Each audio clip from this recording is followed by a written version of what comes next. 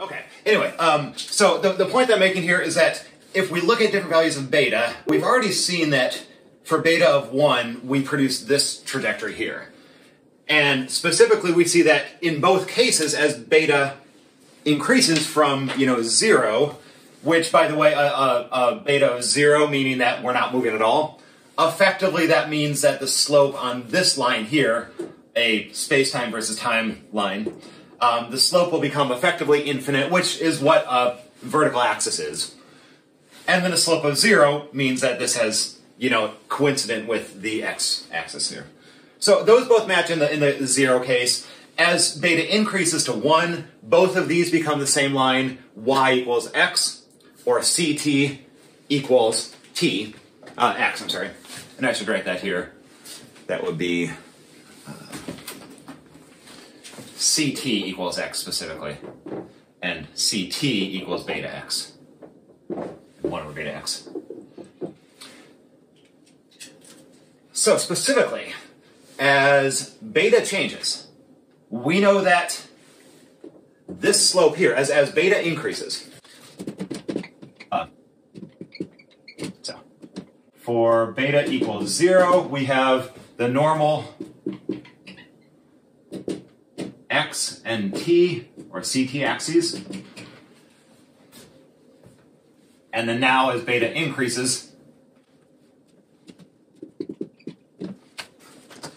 clearly a faster velocity means a higher slope for the x prime axis.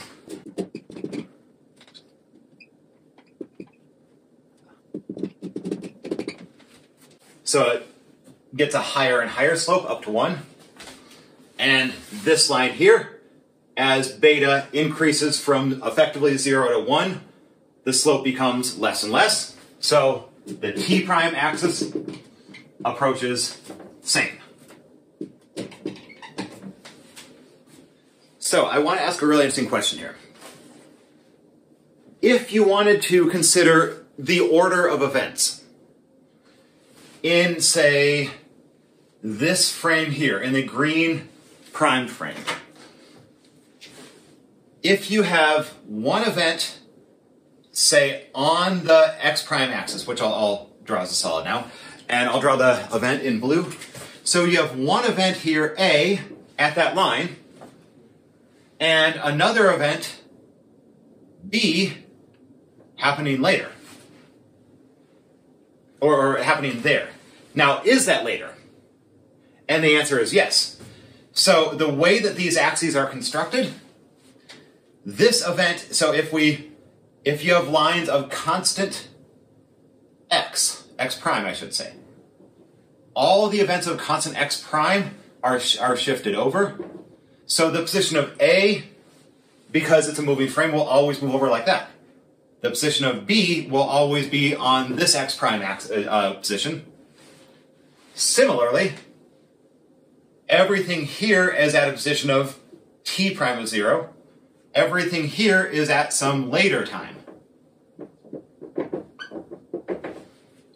So specifically, this observer, oops, I did that slightly wrong.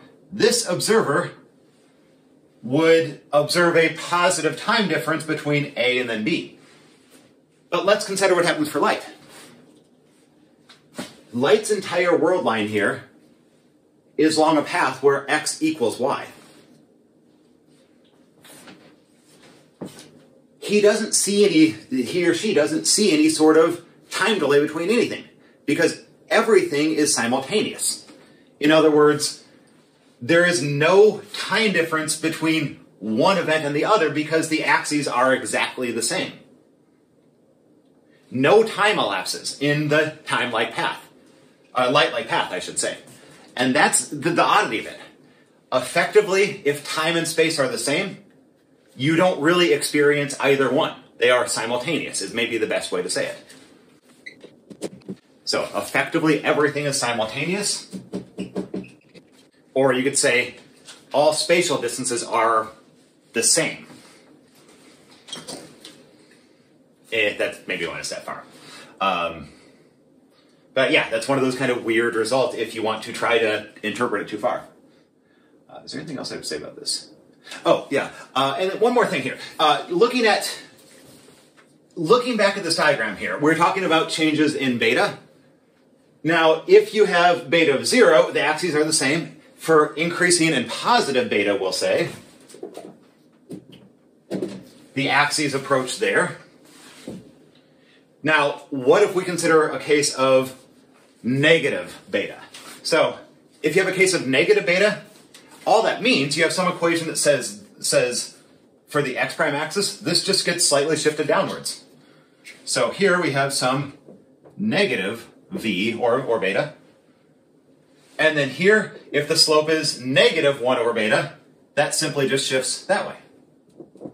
So again, negative, they shift outwards, and positive, they shift inwards. And the angle, again, 1 over beta and beta. Or the slope, more specifically.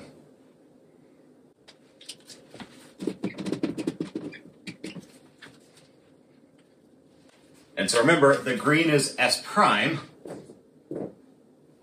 And what we're saying here, S prime has some negative velocity, or V is negative something in the x direction.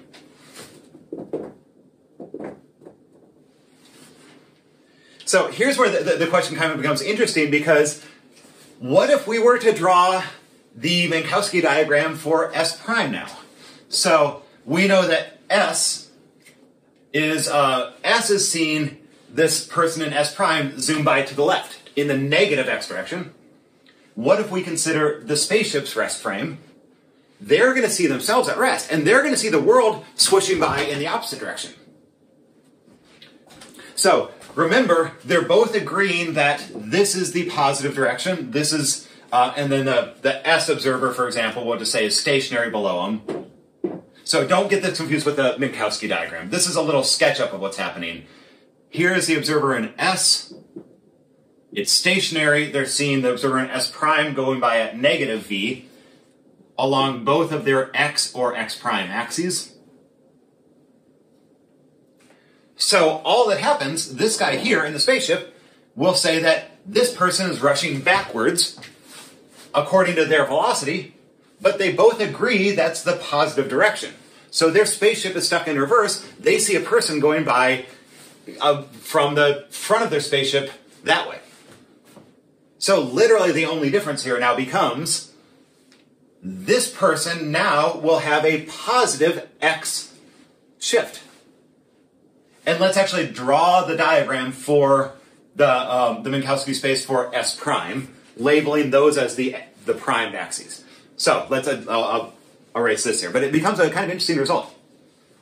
So I'm going to now draw this as the, and remember we're calling it CT, so CT prime. And just as convention, the CT prime and the x prime axes go, perpendicular in the cardinal directions. It's supposed to be flat, dang it, whatever. And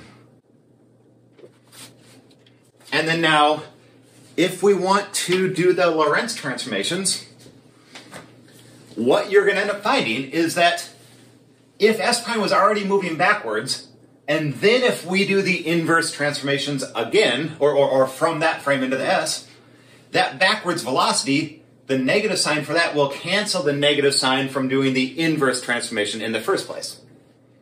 I hope that makes sense. But if we flip the direction of the velocity and then we do those inverse transformations, we get back to our normal Lorentz transformations, and we see that this, let's see, I'll do it as black. This now just becomes the x-axis shifted by beta.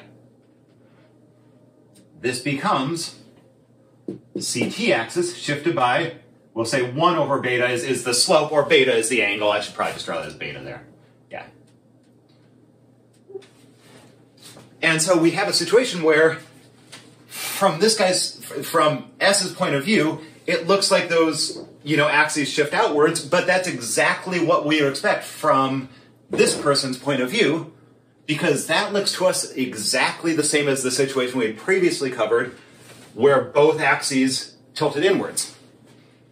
The only difference is now we've exchanged the primes and the unprimes because that velocity forced us to flip the sign in the first place.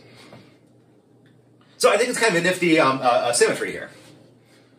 And then, of course, both will agree that light paths go exactly at a 45-degree angle or a slope of 1 with the proper units. And then with that, one more thing that will now actually make a lot more sense, I think, is considering simultaneity of events.